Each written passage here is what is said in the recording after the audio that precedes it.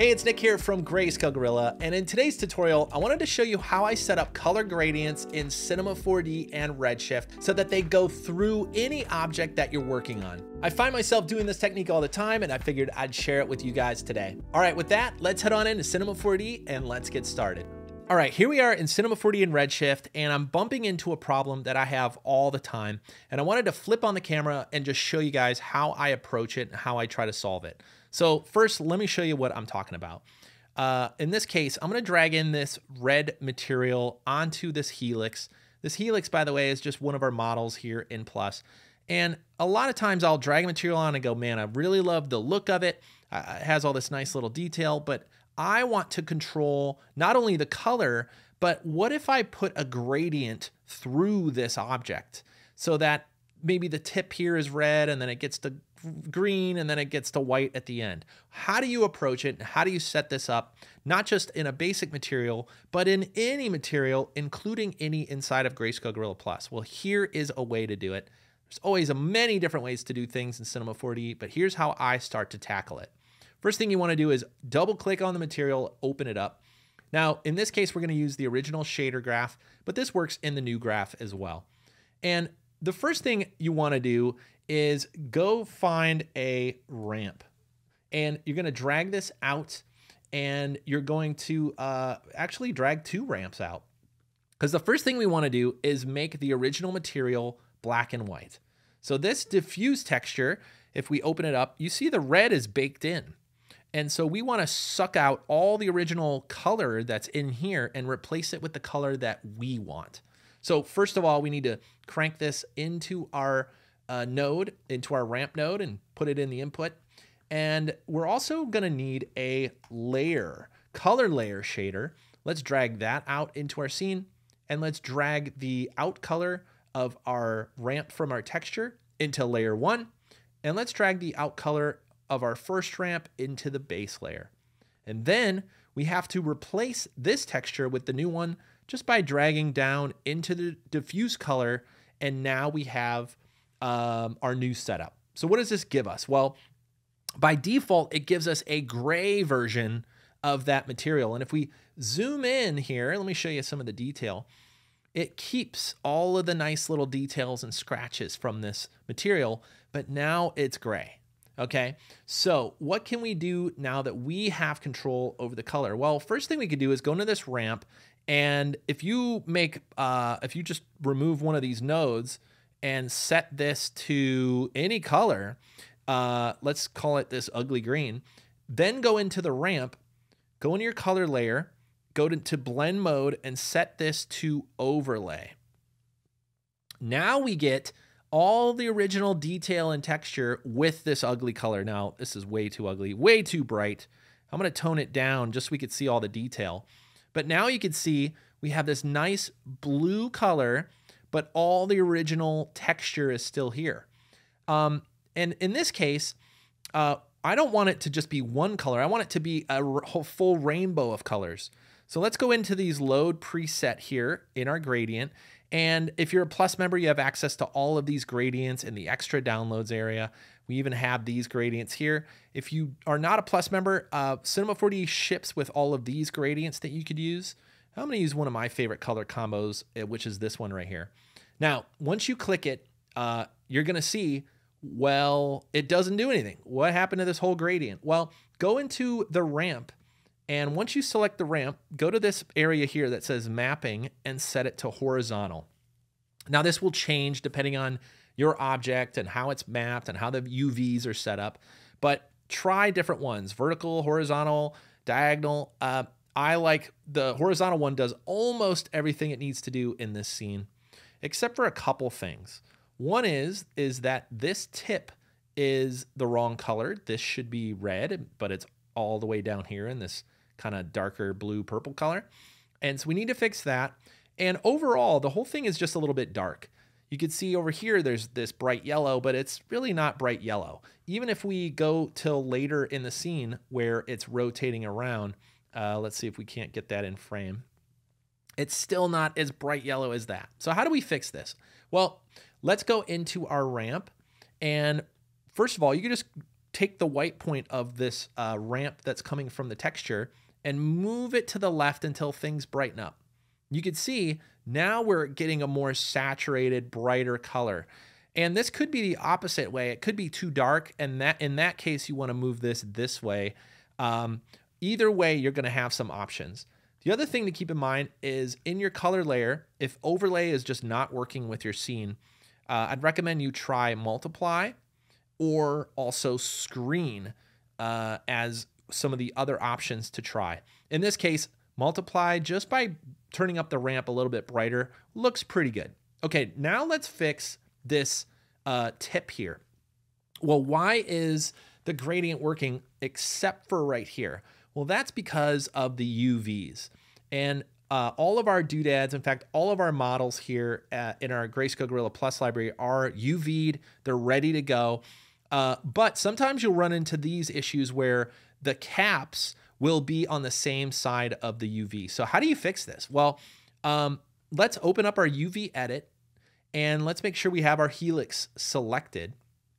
And let's take a look at what this is. So you can see that our UVs are going from the left all the way to the right. And this is our whole snake moving around. In fact, if you grab this paintbrush tool here and go to the polygon mode and just select some lines here, you'll see that it's going from top or from bottom all the way up to the top in this area. And this is the main part of the snake. But these caps is where the problems are. In fact, over here is where everything is nice and purple, blue, and over here is where everything is nice and red from this gradient. So all we have to do is move this cap over to the side. Okay, so and this is how you do it. You just click and select and get the whole thing. I'm going to zoom in using my 2 key. And all you do is paint all the polygons you want to move, grab your move tool, and then move it off to the side.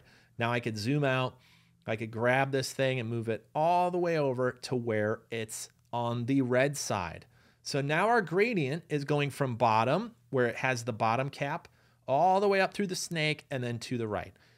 Things get different as there's more complex objects. Of course, very complex objects will have all these different pieces and UVs, but this tends to work for simple shapes and basics as you're setting up MoGraph.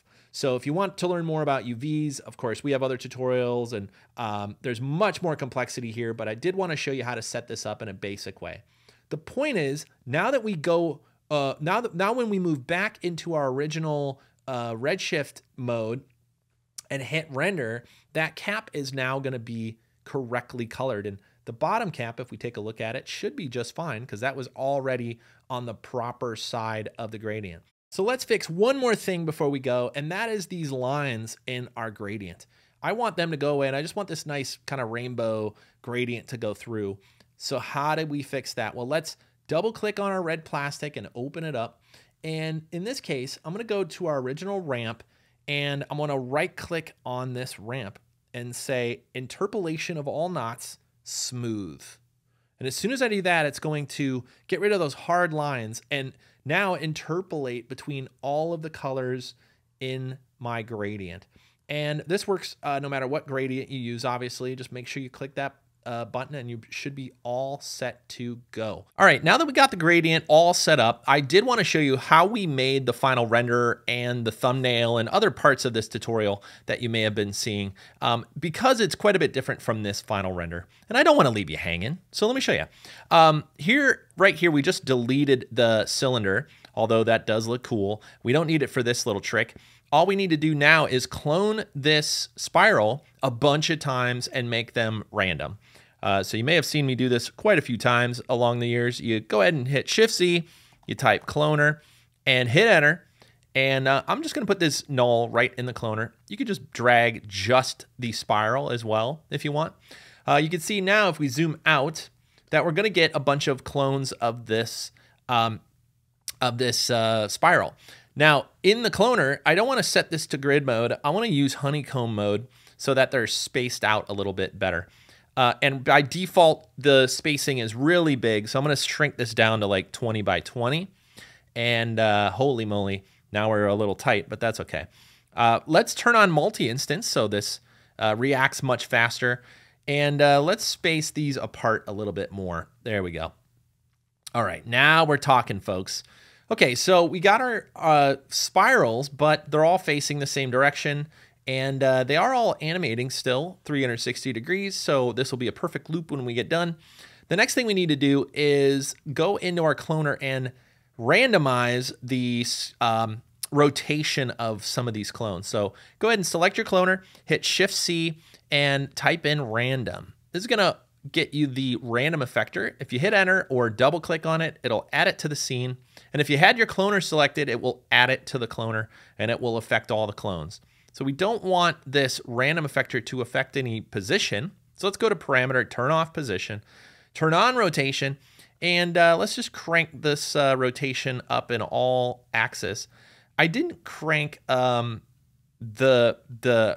P and the B here. I only cranked the heading so that they're not flipping upside down.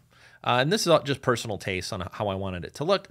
Now I want to go into my cloner and space these out even more. I want a little bit more spacing and no touching. And now if we zoom out, we got this fun pattern here with all the clones.